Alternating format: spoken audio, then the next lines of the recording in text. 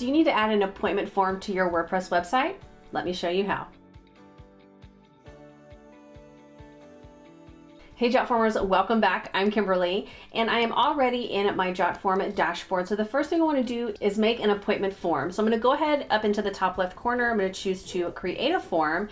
Then I'm going to use a template for this. So over on the left-hand side, I'm going to choose appointment forms.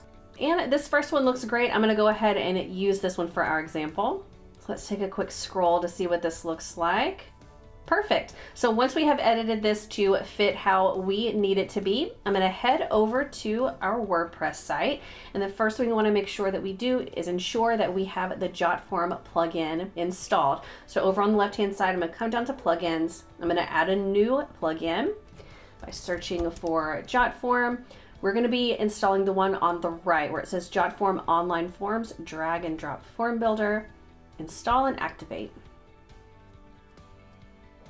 All ready to go. I'm going to click on back to plugins in the top left hand corner, and from here you can embed a Jotform on either a post like a blog post or on a page. It's completely up to you. For this example, I'm going to go ahead and use a page. So I'm going to add a new page, and for this I'm going to choose a blank page.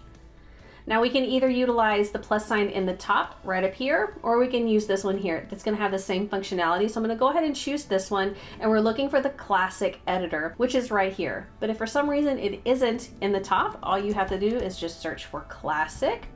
And then once we choose it, we can see Jotform's icon is now in that bar.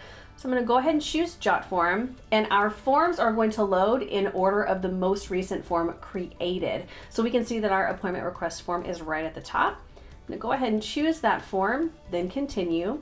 Now, since we are in editor, it's not going to show us the form here. We need to go to preview to view it fully. So up in the top right, I'm going to choose preview on a desktop. Then we're going to preview in a new tab.